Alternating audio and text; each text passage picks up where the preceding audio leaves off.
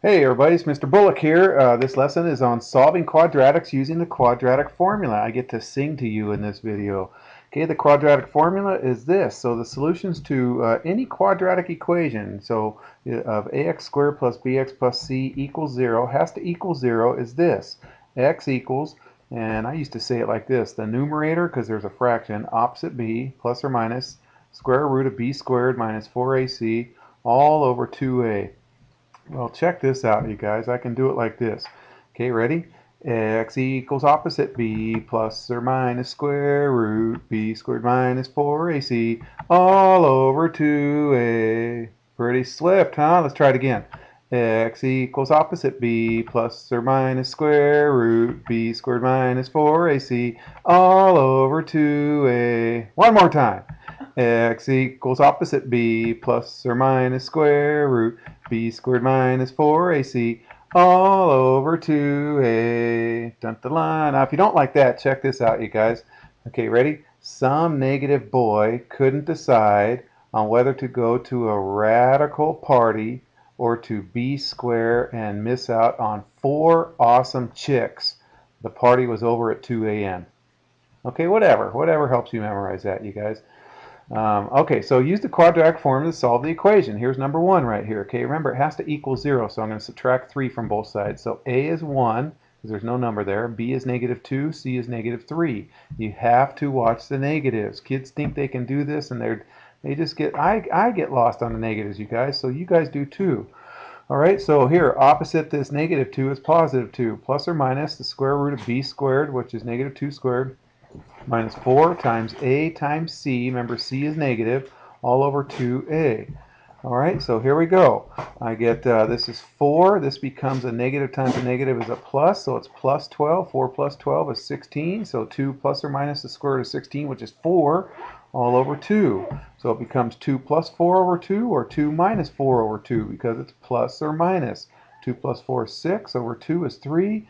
2 minus 4 is negative 2, or 2 is negative 1. So 3 or negative 1 is the answer.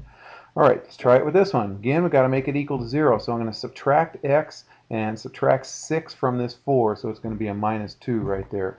All right, so there we go. And then I'm going to use the quadratic formula. And if you do it right, you get 1 plus or minus root 41 all over 10. Isn't that a beauty?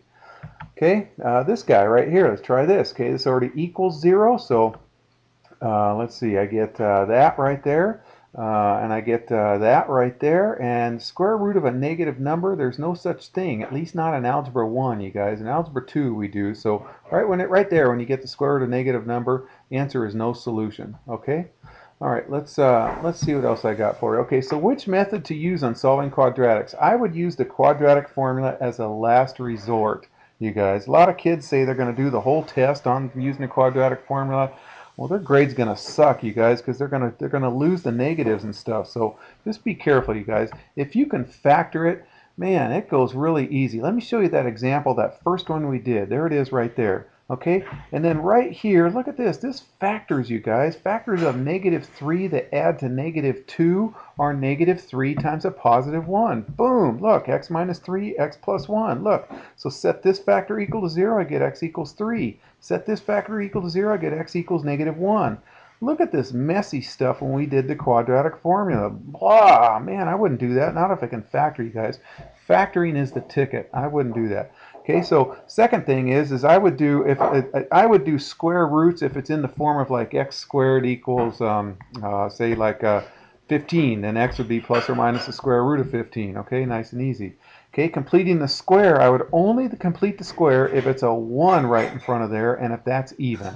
Okay, otherwise I wouldn't do it. Okay, and then if all else fails, I'd go ahead and use the quadratic formula. Okay, so let's try some. So solve using any method. All right, can you think of any factors of 39 that add to 16, you guys? Well, I can. 13 times 3, so it's negative 13 times negative 3. So set that factor equal to 0, set that factor equal to 0, and boom, you're done. Okay, can you see the mess you'd make if you got to use the quadratic formula on that? Okay, how about this? Does this factor, factors of 5 that add to negative 10? No, but since that's 1 and since that's even, I would complete the square with this. So you put the 5 on the other side Half of 10 is 5. 5 squared is 25. So I'm going to add a red 25 to both sides.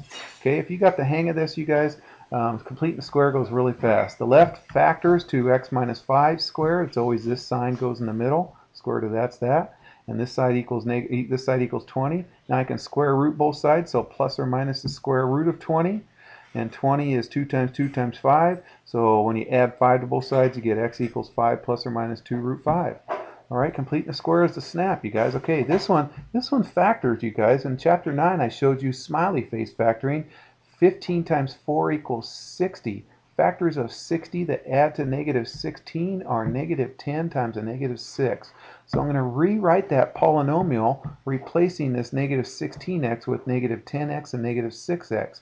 And then I'm going to factor this dude by grouping. Okay, I know there's some teachers that don't like this. They like guessing and checking. Well, frankly, I suck at guessing and checking, and this way I can always do it. Factoring by grouping, I can GCF out of these two guys, a 5x. Out of these two guys, I always pull this sign out. Since I pulled a negative out, it's going to change this positive to a negative. And 2 goes into both those guys. Now just think, you guys, if I redistributed this negative 2 through, I get negative 6x. Negative 2 times negative 2 would get me that positive 4. Okay, so when I pull the negative out, it's going to change the sign in there. All right, then check it out. They both have a blue 3x minus 2. So I'm going to pull that 3x minus 2 out of both of them. There it is right there. And I'm left with the red stuff, 5x minus 2. Set this factor equal to 0, set this factor equal to 0, and wing, bang, boom, there you go. You get 2/3 and 2/5. All right? All right, this guy right here.